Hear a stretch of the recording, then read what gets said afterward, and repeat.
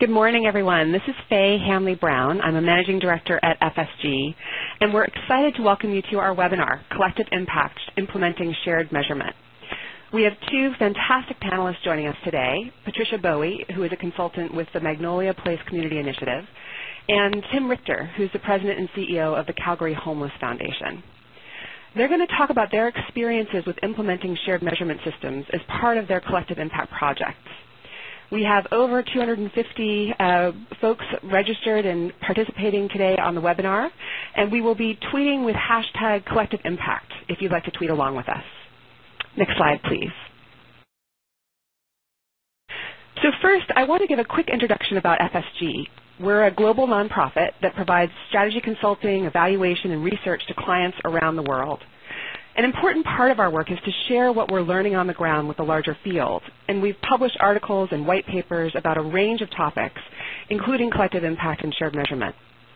We were started in 2000 by Harvard professor Michael Porter and Mark Kramer, and we now work across all sectors to help organizations to solve social problems.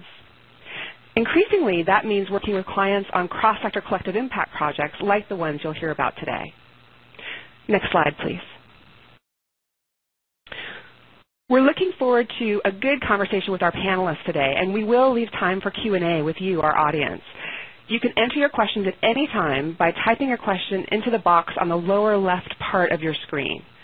We won't be able to answer all of the questions, but we will try to get to as many as possible, especially the questions that broadly reflect the themes that we're seeing from all of you. And we're very excited to hear from you, so please do put questions in. I know that most of you are already familiar with the concepts of collective impact from the Stanford Social Innovation Review article. And for this webinar, we want to concentrate on shared measurement, which is a key component of collective impact. For our agenda today, I will start us off briefly by recapping the concepts of collective impact and shared measurement. And we'll then get into some real-life case examples from our panelists around how to develop and use shared measurement systems. Tim Richter from the Calgary Homeless Foundation will talk us through how they work closely with many stakeholders in Calgary to develop a set of common measures that everyone bought into around homelessness. And we'll then hear from Pat Bowie from the Magnolia Place Community Initiative about how once stakeholders have agreed to a common set of measures, they can then use those measures and that data to learn and improve over time. And we'll then have an opportunity to answer some of your questions about this important topic. Next slide, please. Before we talk about measurement, it's important to talk about the types of problems we're trying to solve and what we're trying to measure. In the social sector, there are three different types of problems. There are simple problems like baking a cake, where with a little experimentation, you can get to the right recipe, and once you've got that recipe, replication will get you to nearly the same result every time. There are also complicated problems, like sending a man to the moon, which clearly require high levels of expertise and training, but there is a technical solution to these problems that can be repeated over time with the expectation of success. And then there are complex problems, like raising a child, where there are simply no recipes. There are many outside factors that influence these problems, and every situation is unique. There's simply no guarantee of success. And what we see is that the social sector often treats problems as simple or complicated, but in fact, they are highly complex. Take any complex social issue of our times: poverty reduction, access to health care, watershed restoration, economic development. We have really failed to find the answers to how we achieve positive and consistent large-scale progress. We've been able to achieve success in one school, maybe one neighborhood, one community clinic, but for the most part, large-scale change has really proved elusive. Next slide. So really what we find then is that the traditional ways of approaching social change are not working.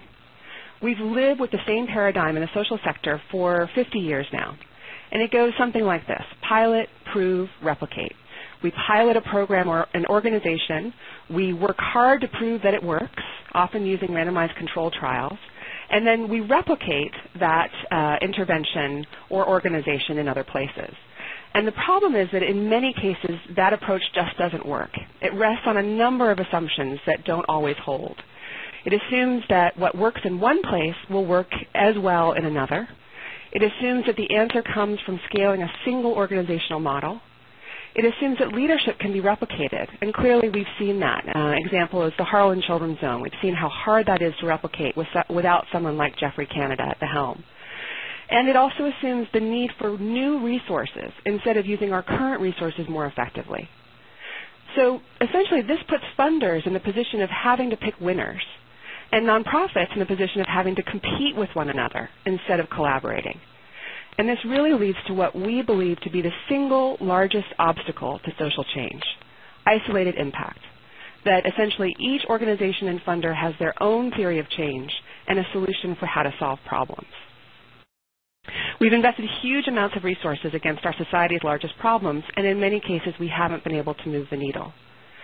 But there is a different way to approach social problems that treats them not as simple or complicated, but as complex.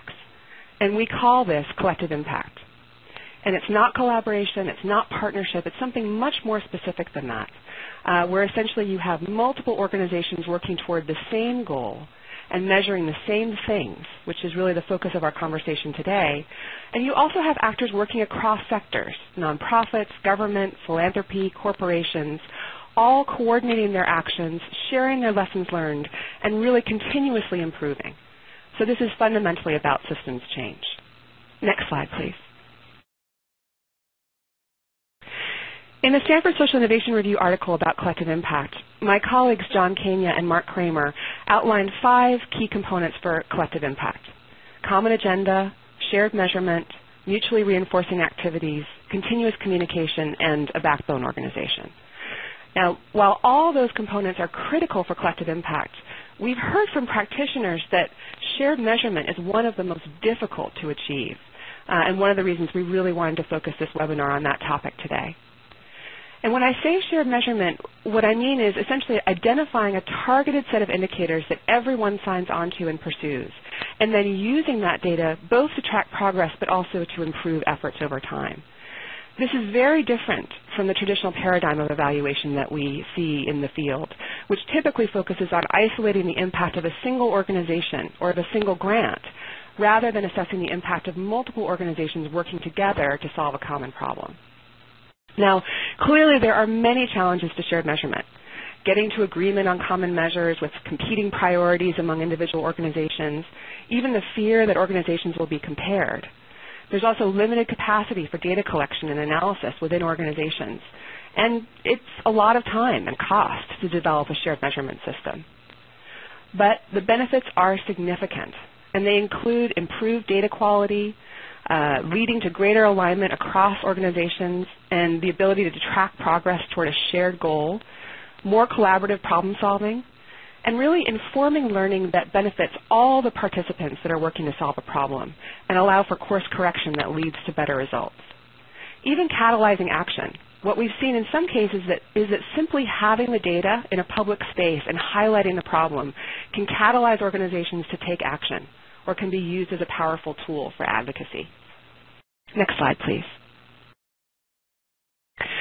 So we've been talking about what shared measurement is, and I'd like now to segue to how you put something like this into place.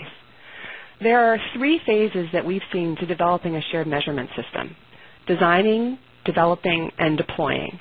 And for today's discussion, we'd really like to focus in on 2 areas in particular. The first is designing shared measures. So how do you go from lots of different organizations measuring their own performance in different ways to using a common set of measures to track progress towards shared goals? Tim Richter from the Calgary Homeless Foundation will really focus on this in his comments and talk about how in Calgary they were able to go from what was literally 10,000 different measures around homelessness to a set of 8 that everyone in the community could get around and agree to. The second part of shared measurement systems that we wanted to focus on today is really around deploying, or the use of shared measurement. So once the shared measures are in place and you've got all the stakeholders agreeing to those measures, how do you actually use the data to increase impact? Data by itself is just data, but how do you use it to inform action? And Pat Bowie from the Magnolia Place initiative is going to discuss how they've been able to use data in their own work in LA. Next slide, please. So as we've looked across multiple examples of shared measurement systems, there are a number of key success factors that we've found are in place for organizations and groups that are able to put shared measurement in place. One is clearly around funding. It's really important to have strong leadership and substantial funding to put a shared measurement in place, and ideally from the beginning. It's also important, however, that while you have a funder or funders involved, that the system is developed by multiple stakeholders and not just by an individual funder or funders. The second key success factor that we've seen is really around broad and open engagement. And this is true both in the design process, where it's really critical to get multiple stakeholders to weigh in on what the right measures are, but also once the system is in place. So really having voluntary participation open to all organizations that are working on an issue so that they can be a part of this process. The third key success factor that we've seen is really around infrastructure. The use of web-based technology is really helpful, and we'll be talking about that a little bit, particularly in Calgary's case in their HMIS system. But even more important than technology is the staffing and the ongoing support for training and facilitation around a shared measurement system, which really leads me to the last set of key success factors around learning. There's an important focus on continually improving the system itself. So how do you make the system more useful? How do you make sure that the measures are the right ones? But what's really critical for using shared measurement in a collective impact context is having a facilitated process for participants to learn from one another. And this is often a role that's played by the backbone organization. And again, Pat from the Magnolia Place Initiative will be talking a lot about how they've been able to put facilitated processes like this in place for their effort in Los Angeles. So with that, I'm going to now turn it over to Tim from the Calgary Homeless Foundation to talk about how they went through the process of designing a shared measurement system in Calgary. Tim? Well, good morning or afternoon, I guess depends on where all of you are, but it's very exciting for me to be part of it. I honestly feel like I should be listening in and not presenting. We have as much to learn, I think, as we do to share. But in Calgary's case, collective impact and shared measurement to me are one and the same thing, and in our experience, it's been absolutely critical to have the shared measurement as part of our collective impact process. And the process of shared measurement really helped us organize ourselves in order to achieve our collective impact goal. And shared measurement, I think it's really important, certainly from our perspective anyway, it's really important that we take shared measurement out of the sort of realm of evaluation and into the realm of being at the heart of the collective impact. And it's more than evaluation. For us, it helps us organize our homelessness system of care and coordinate the action of all of those different agencies. So in Calgary, just by way of background, Calgary had Canada's fastest growing homeless population. 2006 it was about 3,500. 2008 it was about 4,000 people, and a point-in-time count. We estimate between 15,000 and 17,000 different people per year. We're a city of about 1 million. That led us to the creation of a 10-year plan to end homelessness. Many of you in the States will be familiar with this concept. We borrowed it from our American friends. Our goal is by 2018, no person spends more than 7 days in emergency shelter before moving into a safe, decent, affordable housing. And our committee that built this was sort of a community committee of 25 leaders and over 100 volunteers, and that ranged across the sector. A lot of the unusual suspects you wouldn't normally expect involved in homelessness, ranging from the normal agencies to the private sector, faith leaders, 3 levels of government, Aboriginal leaders, and many others. But it's important to note the kind of complexity that we were working with. Faye mentioned 10,000 other. There were about 10,000 different data points that all the agencies were looking at. We had, I think, 140 nonprofit agencies, 8 provincial government departments, the federal government as well, and over 2,000 programs, all sort of part of our homelessness system of care. And slowly but surely, we are working at beginning to integrate all of those moving parts. The Homeless Foundation is what FSG is referred to as a backbone organization. We're system planner, funder, researcher, advocate, and affordable housing developer and owner. Next slide, please. So the big question is how do we go about putting in place a shared measurement system? And if I'm perfectly honest with you, when we got started, we had absolutely no idea how or where to get started. We knew we needed to measure progress. We knew we needed to organize our system of care, and we had no idea how. And we sort of backed into all of that system organization and system planning and coordination through the development of our shared measurement exercise. Now, Calgary had the benefit of borrowing on years of experience in the United States. So the U.S. Federal Department of Housing and Urban Development had mandates HMIS systems. We were able to hire a consultant in the U.S. called Canavan Associates to help us work through it. We were also able to work with the U.S. National Alliance to End Homelessness. So if any of you are in the same homelessness space that we are, I would recommend those resources. But our process was really 6 steps. First, we created a community advisory committee, and this was kind of revolutionary in our thinking because as it turns out, user and consumer involvement is absolutely critical to the development of effective shared measurement. So the agencies that were using this, including homeless people who are going to be have their information put into the system, were all part of developing it. All of the decisions made were made as a committee, so that was really important. The second step then is we began to conceptualize what a homeless management information system could do. And we got our heads around the idea that it's way more than just simply counting noses or counting people who are being housed or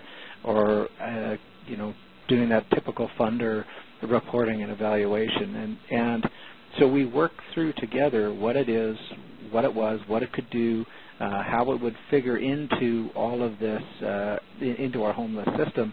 And we were able to, we had a collaborative discussion, transparent discussion. We had a consistent process across the community which helped us all get on the same page. And too often, we jump to what the technology is for evaluation or for shared measurement. But the process and the alignment and the thinking through what the system was supposed to do was way more important than any other aspect. The technology is actually quite easy. The third point was once we got our heads around what it could do, what it needed to do, we figured out what the governance would be. And again, the people who were inputting the data and the people whose data was being input were all part of agreeing on how the system would be governed. The Homeless Foundation itself, we hire and employ the administrator that runs the system, but the system is, in my perspective anyway, owned by the community and by the agencies who are putting the information in, and that gives that empowerment, I think, is leading to really significant uptake and really good outcomes from its use. The system design, again, once you decided, what we needed to measure and why we needed to measure, that forced a lot of questions in terms of how do agencies fit together? What do we agree is important to measure? How do we manage the handoffs and coordination between the agency? And so we ended up, taking all of those different programs and shifting them into 8 basic program types. And from that, we developed 8 key outcomes, and we'll discuss those in a sec. The fifth step is that software vendor selection. Again, that was near the end, you'll notice. The vendor selection, the technology, you've got to do a sort of form follows function exercise where we got to figure out what we needed to do for who and under what terms, and then work out what technology will support the system need. And that, again, was done through a competitive process, through a request for proposals, and the vendor was selected by the Community Advisory Committee. And finally, monitoring and feedback. Again, 10-year plans to end homelessness really they're not concrete, and you have to work through constant sort of evolution to figure out how to evolve your system and how to respond to the world as it changes around you. And the same goes for the HMIS, and we're again we have a process of continual improvement in our shared measurement. Next slide, please.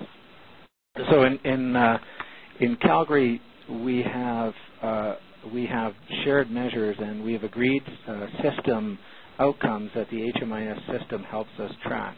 And we divided those into two basic types of measures: system measures and program measures. And the system measures help us figure out how the system of care is functioning, how all of the agencies are working as that collective, and there's a good sense of success in reducing homelessness.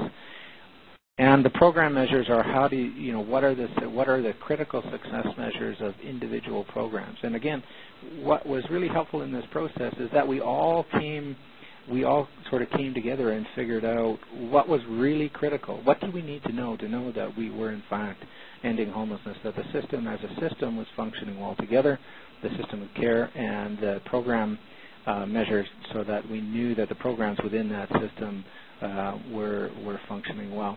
And so how we're using the HMIS, the information coming out of it, we're using for system planning, development, and evolution. We have a 10-year plan, and we have an annual implementation plan all the way every year. So we do strategy review and a business plan every year, and we shift to meet things as the world changes, or we find out we're doing something right or wrong. And the HMIS data is critical to that. And that ties into responding real-time to changes in homelessness. We use it for program monitoring and quality improvement. We have a hardwired system here of quality improvement in terms of program and system delivery. The HMIS helps us do that. I mentioned the annual strategic review. And the data coming from the system also allows us to figure out what investments to make and what's a good investment from our perspective. And again, the data, because the system is owned by everybody will be part of reviewing the data that's in the system, so we get a sense of how things are changing together. Next slide, please. And finally, I think I'm just sort of wrapping up on the what are the key learnings for us. First of all, that systems focus on alignment, and the key to, I think, collective impact is is system planning. And you can't really do system planning without system measurement and alignment. And the shared measurement process created by going through an HMIS process for us led to a rethinking of plan implementation and helped us structure our homeless system of care. Community engagement, again, this was a very democratic process, and if I'm perfectly honest, there was way more community engagement and involvement and ownership than I was initially comfortable with, because I thought we would turn into a four-alarm goat rodeo with so many different people involved. But at the end of the day, that community engagement was key to making the system work. The other key element was access to everybody, so we made the technology training and cost accessible to everybody, equitable between big agencies and small agencies, and that was important. I think the most important learning for me, and this is something that is counterintuitive, I think, for many governments and for many agencies, is that when you're talking about shared measurement, technology is totally secondary. The process, the structure, thinking through what you need the technology to do is your first consideration, and the technology supports what the process requires and what the measurement requires. So if you take nothing else out of my little chunk of this presentation today, remember that technology is second, form follows function. And last is one of the aha moments for me is we talked a lot, as agencies and service delivery organizations and governments, there's a lot of concern about privacy, but I found as we peeled back the layers of the onion, privacy was not being done very well in many parts of our system, and many agencies and many folks were seeming to use privacy to mask worry over scrutiny and say, well, we can't talk about these things because there's client privacy. And I think what they were really saying is, I don't want to talk about these things because I'm worried about how it'll look, and how it'll look to my funder, and how it'll look to the community, and I just don't want to change. But again, introducing the system and shared measurement and broad data collection is actually going to enhance consumer privacy. And in fact, the consumers were all over the idea of an HMIS, and that is all for me. Thank you. Great. Thank you so much, Tim. And I think it's a great example, and also how you're framing it, that this is not just about evaluation, but truly about a way to organize a system and help the different stakeholders to coordinate better together. Also, we're seeing a lot of questions from the audience around your comments around the system being owned by the different stakeholders and the importance of community engagement and ownership. So we'd love to come back to some of those questions in the Q&A portion of our webinar. But now I'd love to shift over to Pat Bowie from the Magnolia Place Initiative in Los Angeles. And she's going to focus on the use of shared measurement. They were able to put shared measures in place, and now they have a really structured process around how different stakeholders can work together on learning from that data. So Pat? Thanks. Hi, everyone. I want to just take a moment and give a little bit of background and context to the Magnolia Initiative. But again, as Faye just mentioned, the focus of my remarks will be about building from where Tim has left off. So Tim highlighted the need to develop a shared purpose, a shared agreement about the work, and agreeing to the shared measures of success. My remarks are going to highlight the tools and the structure we use to go from having data to using data to get to results. I do want to actually also put in the caveat that we are in our own learning process with this, so my comments are about what we have done, where we're headed, and what we've learned so far. So first and foremost, the Magnolia Place Community Initiative is about getting to a population-level change, meaning what is now currently 70-plus partners have made a commitment to the 35,000 children living within a 5-square-mile, 500-block area in Metro LA. The goal is that these children will break all records of success in their education and health and the quality of nurturing care and economic stability they receive from their families and communities. Participation in the initiative is voluntary. There is no monetary incentives. Folks are asked to coordinate and align their efforts using their current resources, their current capacities, and their interests. It's based on what we see emerging actually about peer production. So it's about encouraging peer contribution, cooperation and sharing, and the alignment of efforts. One important note to make that while the traditional service focus has been on mitigating risk or risk reduction, this particular initiative is committed to promoting and achieving well-being for children, families, and the community. In order to promote and sustain well-being, everyone is committed to building a culture of connection and belonging. So therefore, the initiative is driven forward by strengthening relationships among and between community members, community groups, and organizations. Next slide. So having gone through the process similar to the one that Tim described, what we have done is we have taken the theory of change that we developed and our agreed upon measures and developed a data dashboard. So for us, the data dashboard is a visual representation not only of this theory of change, but it also is an ability for us to put in front of us a tracking for our progress. And this is the progress towards achieving our goals. The dashboard is a tool that allows us to see on a regular basis, ultimately, are we doing what we said we would do, and are these actions getting us to our intended results?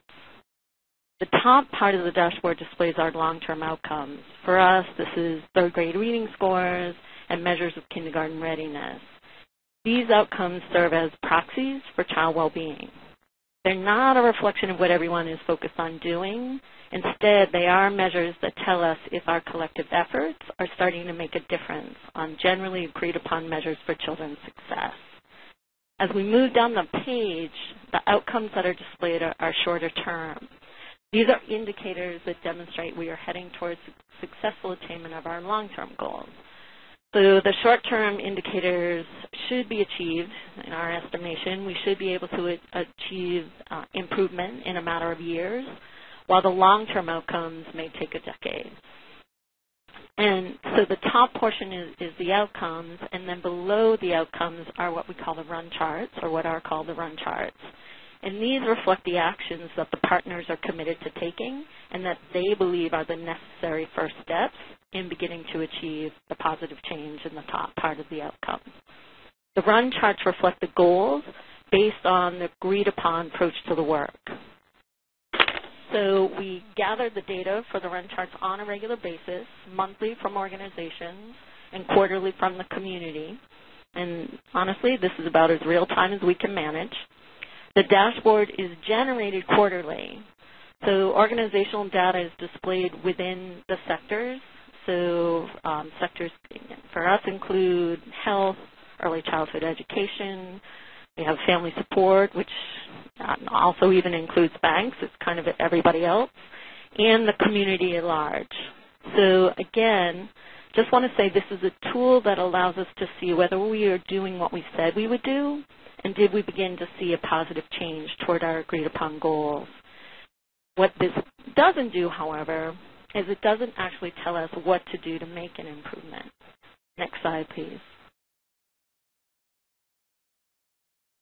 So the process that we are using to actually move towards improvement is the model for improvement. And this is based on the work of Edward Deming. And it's a disciplined approach that asks, what are you trying to accomplish? How would we know that a change is an improvement?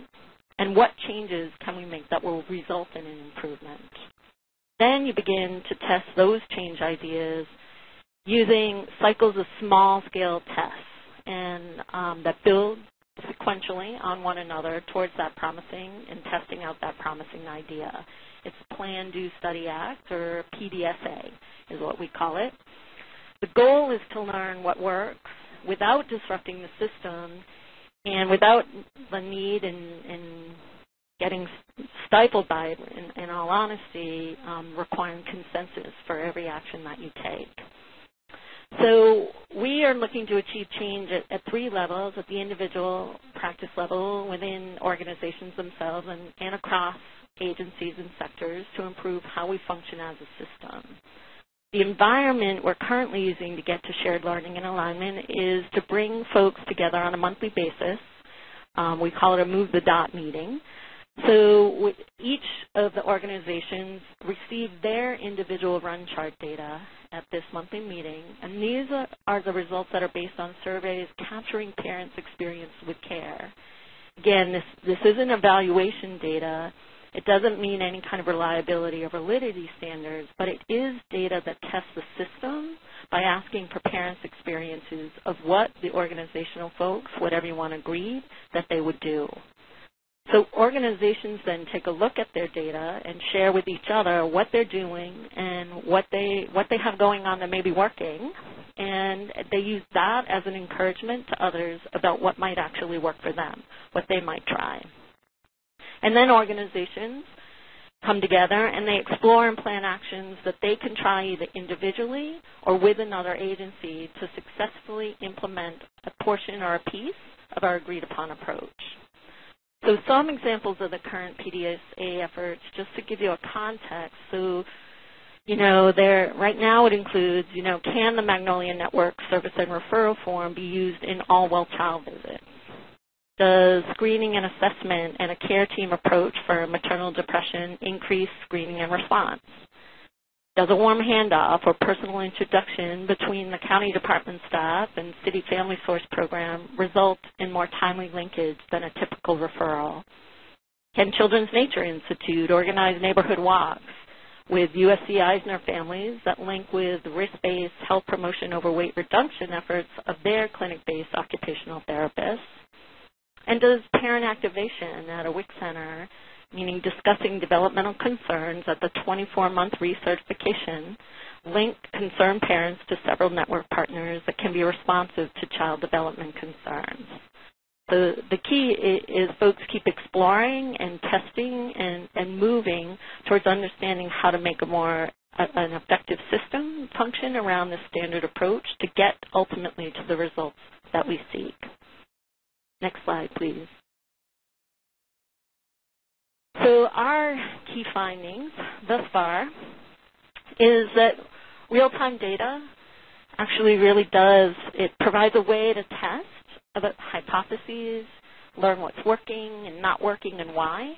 So we're not waiting just in a year's time to take a look at our outcome measures and wonder what did we actually do to make a change or not and what changed or not. This is speeding that process up and having some intentionality. And what we found is folks are really excited to get their data back and see how they're doing. And why and how that is that we put absolute attention to establishing a culture of cooperation and sharing. And this part is actually really critical. You know, data is not for criticism, but it is for critical reflection and learning. So the structure for learning, you know, what we really have found is it does require intentionality and consistency. For us, the model for improvement really has provided a useful discipline around that. That, you know, it's important and critical to establish norms that support learning and alignment of efforts. So a structure and a consistency where partners attend meetings, they bring their data to a meeting and they get data back at that very same meeting. It's a promise and a mutuality towards everyone, and people coming to that meeting know that they can gain support and coaching. And so what we've also found is we're evolving our structure that really focus on creating the right environment for sharing, learning, and coaching.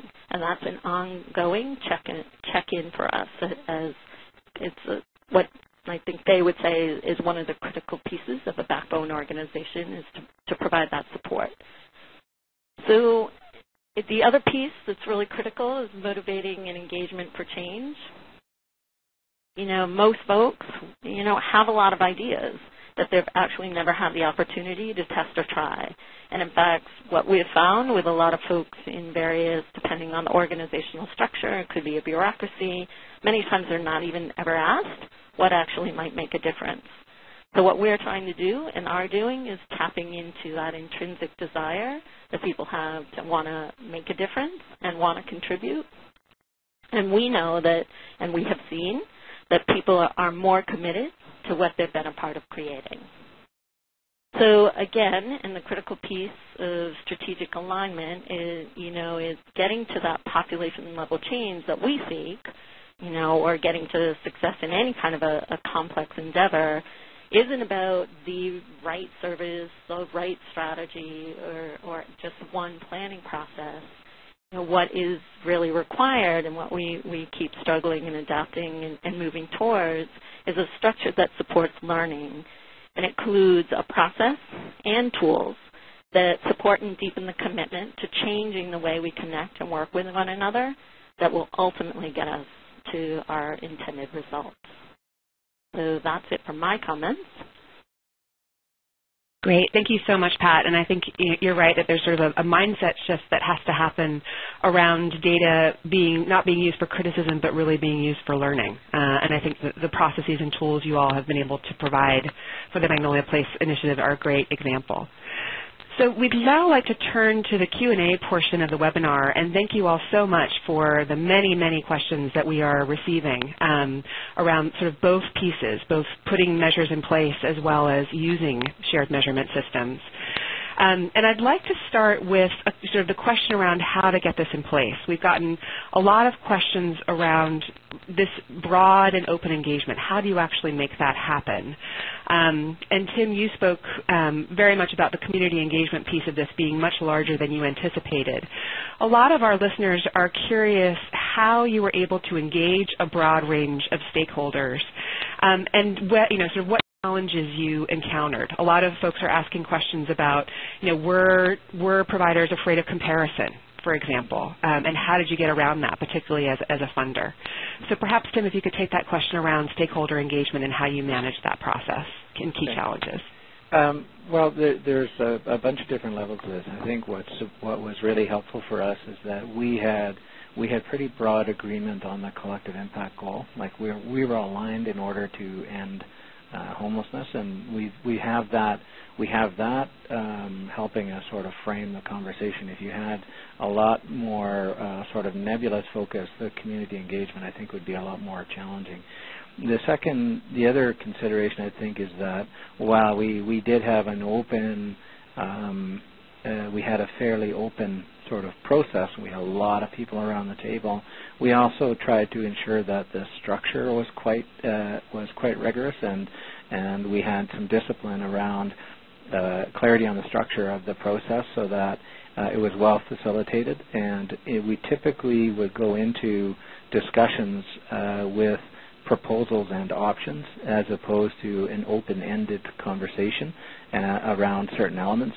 But again, it was sort of a constant process of education, discussion, revision, discussion, decision kind of stuff. In terms of getting around where some of the concern would be on the sharing of information, that's why early on the governance discussions came into play, and we agreed as a community what could and couldn't be shared. Now, we are a major funder in the homelessness system, and of course a lot of people were concerned about how we're going to use the information, and so we agreed to rules on the policies on the use of that data that the rest of the system agreed to. So we don't have unilateral ability to just publish all kinds of information about how the homeless system is functioning. We don't have freedom to publish data from the HMIS about how specific agencies are performing without that agency's consent. So we managed, the process allowed us to hear people's concerns, respond to their concerns, and build that engagement. And I've seen another question here about the role of funders. Well, the funders were most of the funders were at the table for this conversation, and we have one of the things that's on offer for the participating agencies was that the system would help us would sort of help reduce the burden, the administrative burden on agencies by streamlining some of that reporting into funders, and so that also was an appealing part of the process. That's great. So really having a clear common agenda as a starting point, being able to bring straw man to different stakeholders to provide, feedback, clear governance, and really how you structure the system itself, right, in terms of the access to information. Mm-hmm.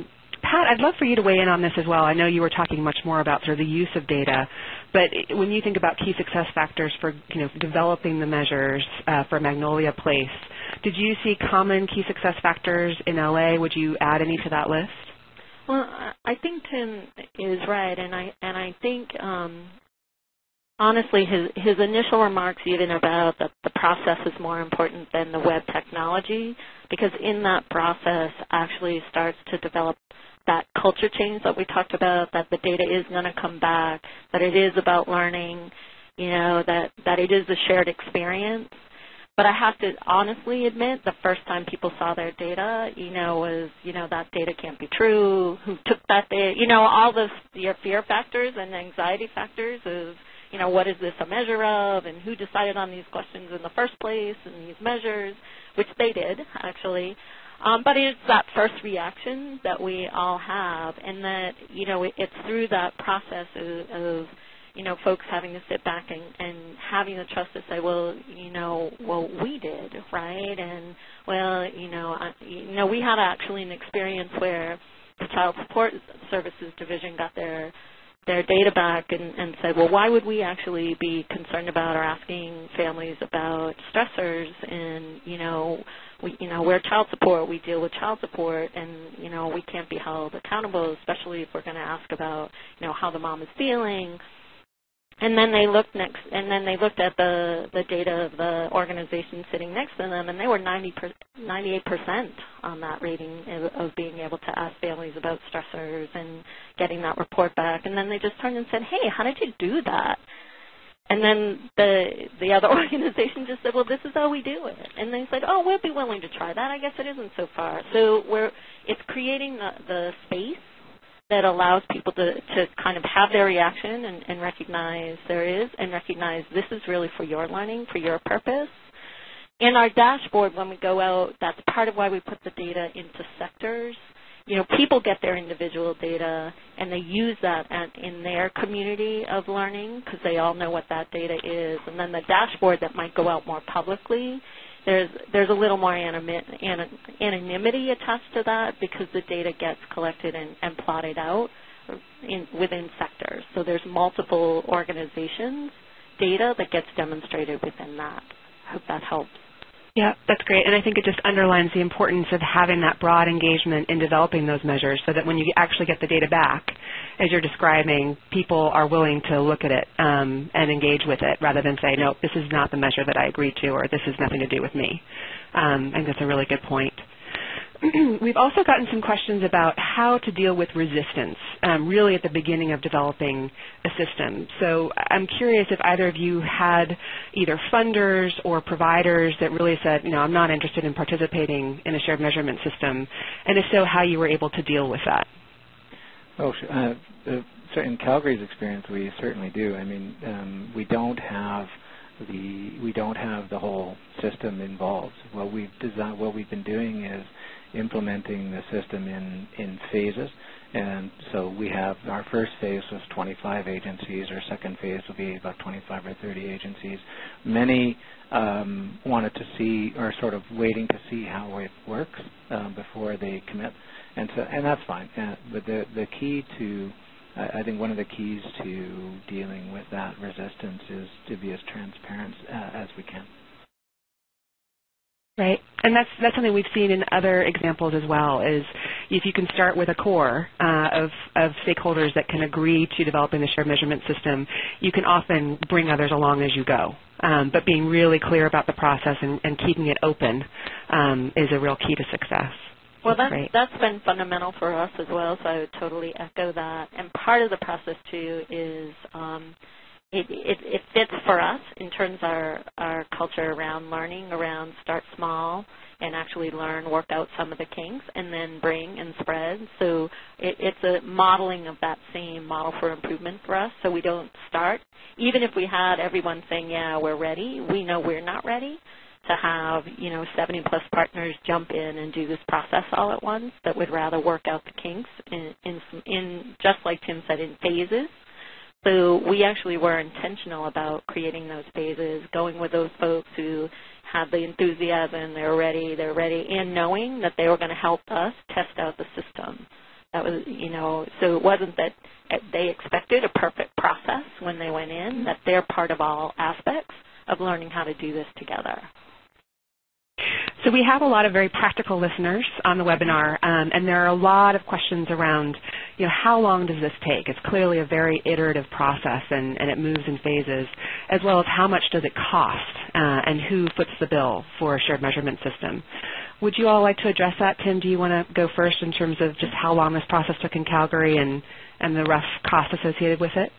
Well, there's kind of a good news, bad news story. The good news is the first part of the process, the alignment took about a year. I think, the bad news is I'm not sure it'll end because there's a lot of, ongoing development, ongoing implementation. Probably by the end of our, the next 6 years of our 10-year plan, we'll have it fully implemented. But again, it's going to live on beyond the end of our plan to end homelessness. Right now, I believe the cost just to get started for the licenses and the process, I think we were looking at about $700,000 or $800,000 over a period of about 3 years.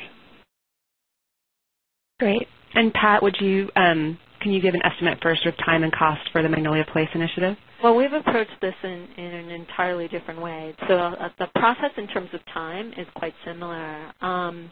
We have those goal areas laid out. We know what, success looks like for kids. Those are agreed upon, right? But really getting to an agreement around a theory of change, what was going to measure, that took a year. And I agree with Tim. It's an ever-evolving and emergent process as people really start to become intentional about it. You have to revisit what that thinking was. Where are you with that? And really getting clear that this was an agreed upon approach, not just in terms of how we're going to do measures, that we're actually going to capture data, that we're going to be intentional about it, but that this was an approach that we actually think is going to get to the result that we see, and that's what we're testing. And people do kind of come back and learn and revisit. So it is an iterative process, but absolutely it took us about a year to get clear on the approach and the measures, but then it also took us a good 6 months to 9 months to set up this process whereby everyone, and we had learning sessions around the model for improvement. We, developed the parent voice of the system, which is these monthly parent surveys, and tested those out, tested out how do you get the data back, what does that all look like. That took us another 6 to 9 months. And actually I feel like we are now in the spread of all of that. So, we have really solid, good trend line data for our community data and organizations. Some organizations have that, but they'll be learning and going. But it takes a good 4 to 5 months to know, even when they're collecting that data, that it's being done reliably. The cost is a little different for us in that we don't have a funder. This is voluntary. We're asking folks to bring their expertise. So in terms of the expertise and support that we have around the data is one of the partners. So where the county now has come in is taking a look at that, and they actually are going, well, now we're at a place that we've worked out the system. Maybe we can invest some money and actually create this and do what Tim is saying, actually think about kind of making an investment in what this could mean and what this would cost overall. But we it is very, very different in terms of peer production. So the costs are the time and the resources that people are using. They're using their expertise and what they do in order to align and coordinate to make this happen for everyone. Yep, that's great. And I think that that's important to sort of recognize, and going back to your points, Tim, about it's not the technology that's important. It's the process and bringing the stakeholders together. And Magnolia Place is a great example of that, where you all have a ton of data, but you don't necessarily have a sophisticated web-based system in place at this point, although something that you might be considering putting in place. And I think just from our work at looking across multiple shared measurement systems, the kind of ranges that we've seen are very similar to what you all have mentioned. So really taking anywhere from a year to 2 years to even go through that initial phase of getting to a common agenda and shared measures, and then another phase of really, as Pat's describing, putting the learning processes in place. And then cost, running from sort of $300,000 largely in kind and people's time to upwards of $2 million for a very sophisticated system. So again, those are the kinds of ranges, but I think both of you are speaking to the need for commitment up front of the actors that will be engaged in this, and just the time that the process takes itself. Which actually leads me to the next set of questions that we're getting from our webinar listeners around the role of the backbone organization. And it's no coincidence that both of you are essentially playing the backbone role for the shared measurement systems around your issues. So Calgary Homeless Foundation, obviously in Calgary, and Magnolia Place is essentially the backbone in Los Angeles. And there are so many different roles that you all have been playing. I think it would be helpful for folks maybe to spell out a little bit about, as the backbone, what does that mean? What roles are you playing versus others? And sort of what kind of commitment has that meant for you in playing that backbone role? Pat, do you want to start on that one? Yeah, the backbone organization for us is not a specific organization, but it is function and roles, just like you were saying, Faye. So, in many ways, my role, like to say I'm a consultant, isn't really a good. It's not a good title, and we're struggling with that. And because what it really is working. There is a Magnolia Place Community Initiative Director, and there are key organizations such as the UCLA Center for Healthier Children, Families, and Communities that runs the data for us, the CEO office from the county that actually moves through, and the services and supports function. So as people have their institutional roles, they become and play a function that's critical within what holds this whole thing together. And then my role, along with Lila, the directors, is to constantly be in check with the partners, constantly creating, investing on the coaches that we have that support the various pieces, collecting that data, bringing that in. It's cheerleader, it's nudge, it's going and really helping people work through their challenges and their conflicts with things. It's a lot of that relationship building, the human part of change, supporting the human, and at the same time keeping and thinking about what is the environment and structures for learning, what are the tools that we have to do it. We don't have a web-based system, but we absolutely used shared platforms for people to communicate, share what they're doing, foster that relationship building.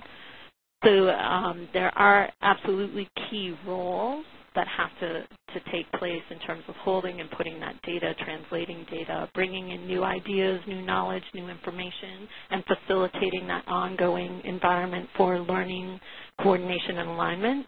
I would say those are the critical components. That's great, and I think just, again, underlines the importance of having a backbone organization that really is dedicated to bringing folks together around shared measurements and supporting the learning. Tim, did you have some comments on the backbone role in Calgary? Yeah, I'd say it's very similar to what Pat was talking about, but for us we're a little bit different in that we're also a major funder of the system, so we fund a number of the programs, and we're requiring those programs to be part of the shared measurement process. But again, it's the implementation of the HMIS goes way beyond just the programs and systems that we're funding. One of the, we provide, we raised the money, we provided the funding to put the shared measurement system in place. But one of the things, beyond that we did was we actually are putting in place shared measurement despite pressure from our government funders to the contrary, because they have a traditional sort of evaluation and measurement framework, and we had to kind of act as a buffer in our community to those programs funded by the government, and we had to work on figuring out how do we ensure we can do shared measurement and coordination in the fashion we know we need to when our major funder, the government of Alberta, wasn't quite there yet. And so we were kind of the troubleshooter and buffer for our agencies as well. But we, from a more practical perspective, we currently we employ the HMIS administrator. There are 3 people. We have 3 full-time staff that work on the HMIS in terms of the deployment and implementation and training and making sure the data is all together and managing the process, and including analysis of the data that we see on the system. That's great. So just a real commitment of resources and time, but obviously with a big payoff. Right. So I think we're really at our time now, and such a rich discussion. Thank you both so much for sharing with us all your wonderful examples of really being able to put shared measurement systems in place and use them. Shared measurement is clearly just one of the 5 key conditions of collective impact. All of the components are important, but we are so excited about some of the emerging models that we're seeing in the field around shared measurement and the implications that they have for all of our work.